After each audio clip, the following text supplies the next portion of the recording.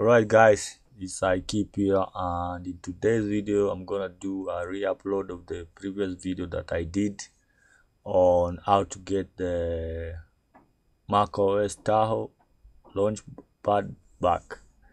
So as you all know, I did a video on the beta 1 of the macOS Tahoe, and YouTube knocked it down, so I need to do the re-upload. So this is it, and let me just show you step by step on how you can get back your Launchpad.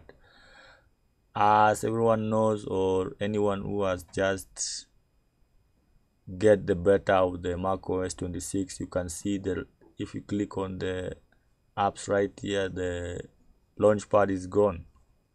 And there are also some people who like the new Launchpad, and there are also a lot of people who don't like it. So like me, I don't like it. So what I'll need to do, I'll just need to revert back to the previous Launchpad. So that was I'm going to show you in this video, and I'm gonna make it as quick as possible. So first of all, you need to open your terminal, and then you need to copy these 2 lines of code. I'll leave them in the description below for your convenience. So just paste it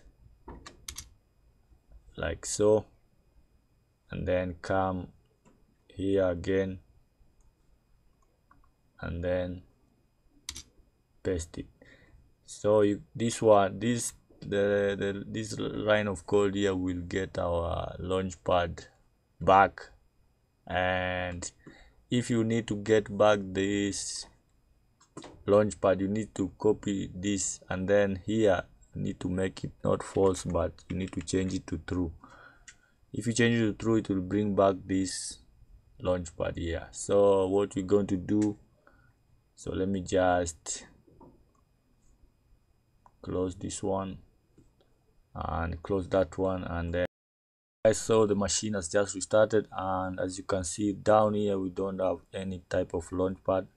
And that was I was just trying to say, in beta 2 you will not see any Launchpad here, but in beta 1 the Launchpad was right here. So what we need to do, we need to head into application like that, and then we need to, this is the Launchpad right here. Let me just, this is the Launchpad, and you need to drag it right here like so.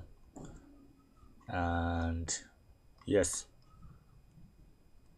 so if we click on the Launchpad, we get back our Launchpad like for all the other macOS.